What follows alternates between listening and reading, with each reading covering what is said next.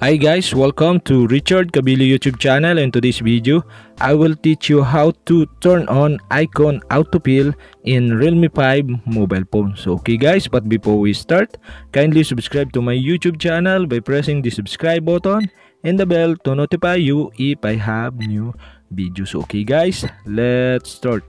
You only have to do is go to setting in your Realme 5 mobile phone. And okay guys, here in settings, okay, go to home screen and lock screen magazine. Okay, click this. And okay guys, here in home screen and lock screen magazine, okay, you can see the icon autofill. Okay, on the right side you can see the switch button. Okay, to turn on the icon autofill in your Realme 5 mobile phone, you all have to do is click the switch button.